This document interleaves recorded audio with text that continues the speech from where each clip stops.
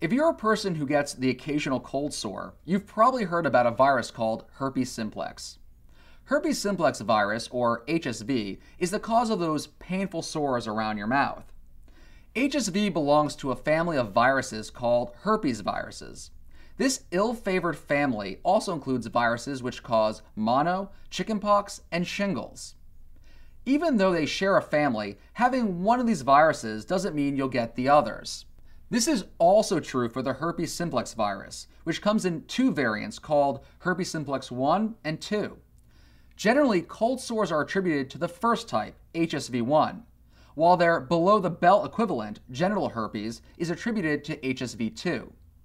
But either type 1 or type 2 can occur in the oral or genital area. Still, HSV-1 is the culprit behind some 50 to 80% of cold sore casualties. So how does it work?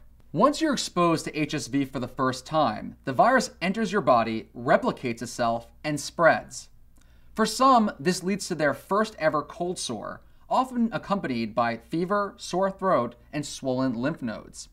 For others, these initial symptoms are so minor they'll go undetected. But no matter the severity, the body looks on HSV as an invader and sends immune system forces to attack it. HSV-1 responds by retreating along nerve pathways and hunkering down in a group of nerves at the top of the spine called the ganglion. Once there, the virus goes to sleep or enters what is known as latency. Unfortunately, though, HSV wakes up.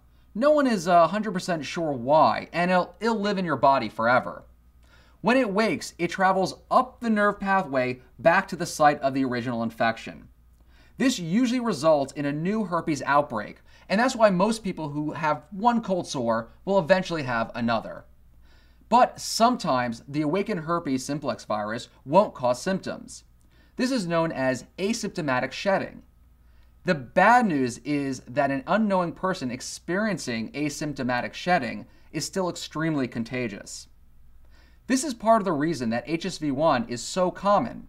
In fact, various studies estimate it infects 50 to 98% of the population, although many are asymptomatic. So if you've got HSV-1, you're definitely not alone. But you might want to learn more about the virus and its effects on your body.